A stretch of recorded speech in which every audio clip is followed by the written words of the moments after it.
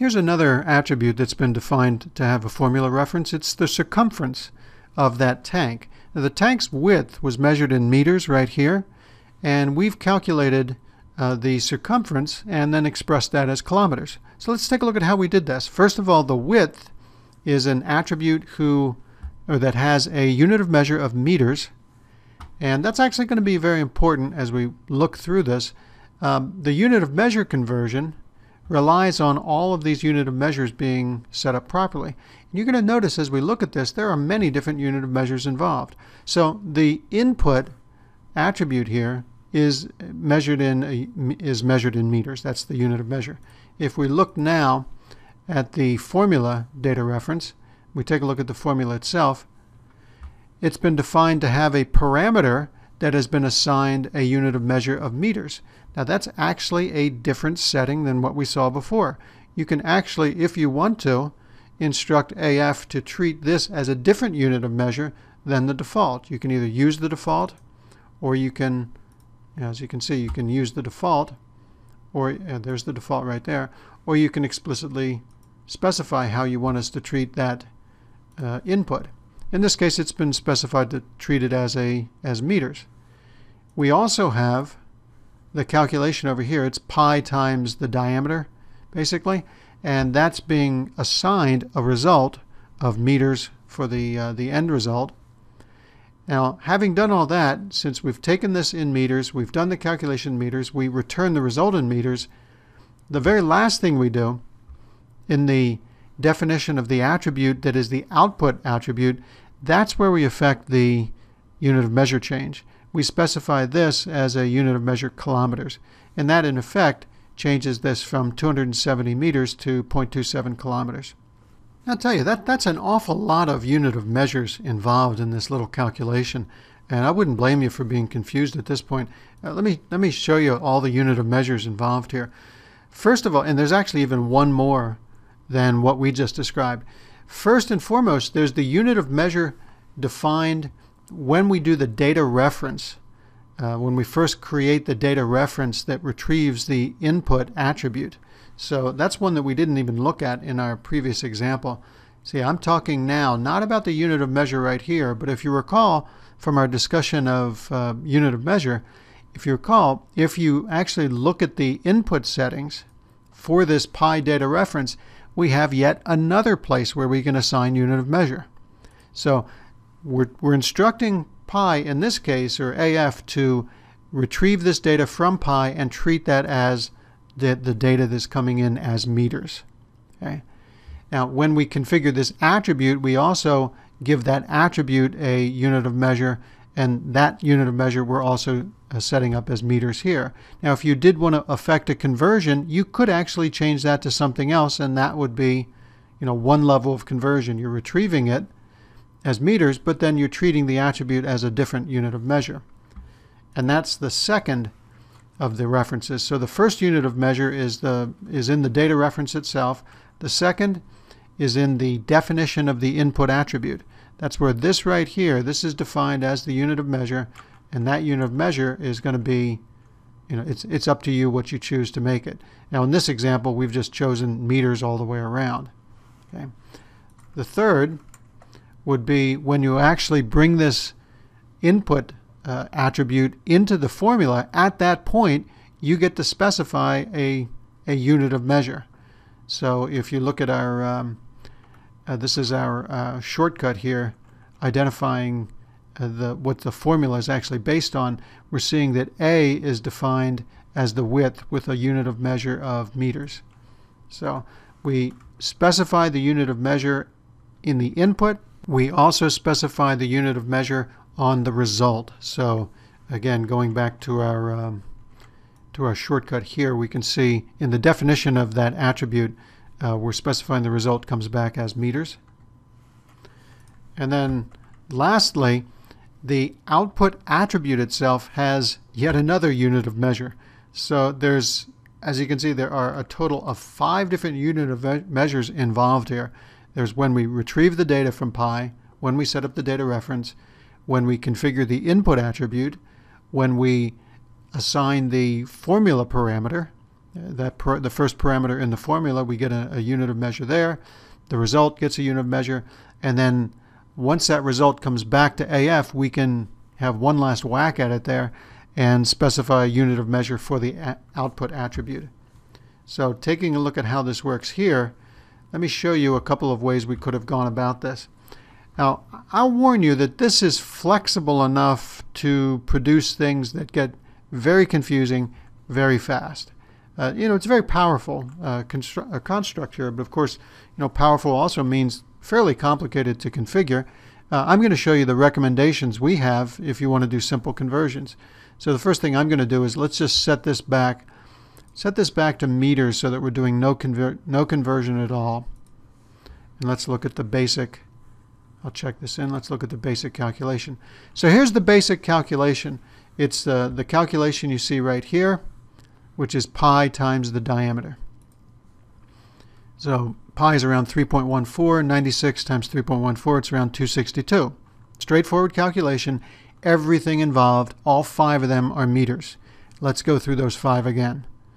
Now I just refresh my screen so that we can see fresh numbers here.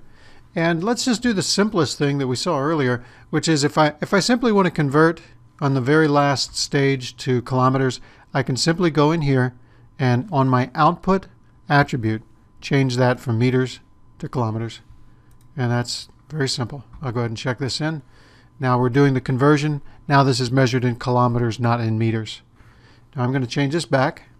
And let's take a look at how we would do this if we had the need to do this from within the formula. So I check this back in. Now everything's at meters again. See, the point here is I'd like to go in and actually modify this so that within the context of this calculation, we're treating this as meters. And you might need to do that sometime because, as I said, sometimes your data in pi is not in the measurements that it needs to be for the calculation that you'd like to use. So if that's the case, we'll go into editing that. First of all, we can leave the input unit of measure alone. We're treating that as meters, no problem. We're not going to affect it on that end. Although we could, it's not what I want to do because I still want to display this in the original. But within the calculation, I'd like to adjust how we retrieve that data in the calculation. So I'll go into the calculation definition, and for the input parameter, instead of using this as meters or choosing this to be expressed as meters, we'll switch this over to kilometers. So at this point now, we do that conversion immediately as we retrieve this value into the calculation. So within my expression here now, A is going to be treated as kilometers. Now I also want to express the output as kilometers as well. If I evaluate this, you can see this is now being expressed as kilometers. But if you take a look at our results don't show kilometers yet. And the reason for that is because we still have the output attribute set at meters. So it's actually doing a conversion back to meters. I want to finalize this by setting this to kilometers as well. I'll go ahead and check everything in, and we're now expressing the result in kilometers instead of meters. So 3 things here. The input tags, or this input parameter, the unit of measure is now kilometer. The calculation result unit of measure is kilometer. And then the attribute as defined in here, this circumference attribute, is specified to show kilometers. So you may look at this and say, this isn't much different than what we saw before. Didn't you just change the output to kilometers before and you didn't have to do any of the other stuff? Well, yes, but what I've accomplished by doing this is now, within the context of this equation, I'm treating this as kilometers. That doesn't make much of a difference in the case of this calculation because it's just a constant, pi times the diameter. But if you have, if you were using some heat transfer coefficient calculation or something in which you really needed something to be expressed in a certain engineering unit, then of course this would be very useful because you can use the equation that you've got and you can do the unit of measure conversion automatically. Now I will warn you that it is a very flexible system. It's very powerful in that you can change these just about in any way you want. We didn't put any restrictions on here because frankly, over the years, we've found customers doing things with our calculations that we would have never thought of. So, if you do have a need to force the output to go to some other unit of measure, you can do that, including things that don't make any sense. So for example, if I treat the incoming value as kilometers, treat the outgoing value, basically assign the outgoing value to meters, as you can see, you're going to get stuff that really doesn't fit your purposes, and it's pretty easy to get confused, mighty quick with all these different unit of measures flying around, especially with the 5 of them, as I just mentioned.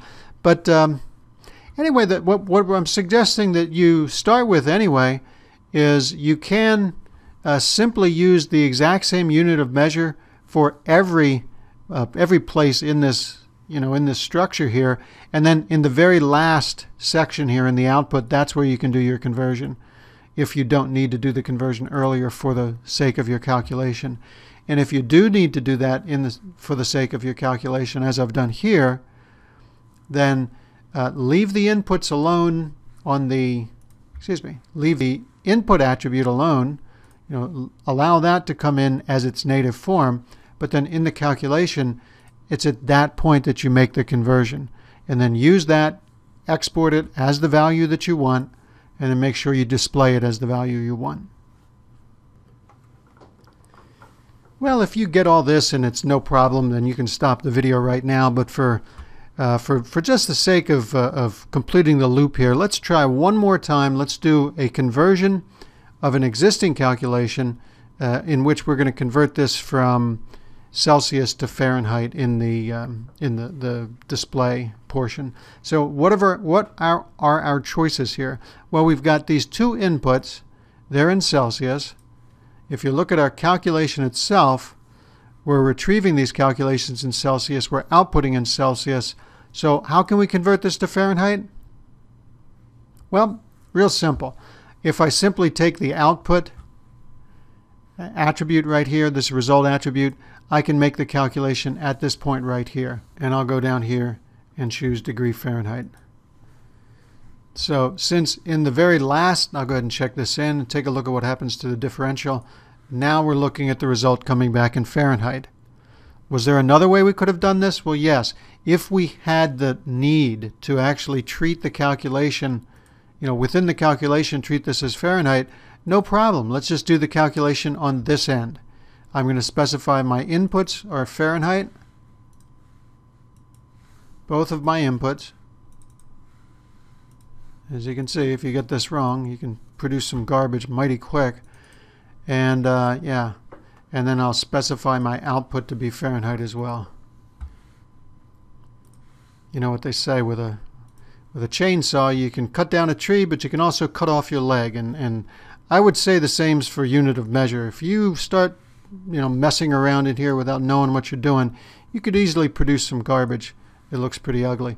So yeah, there we go. Now we're looking at this as Fahrenheit. We did specify we want to see that as Fahrenheit, and we're treating this within the context as Fahrenheit.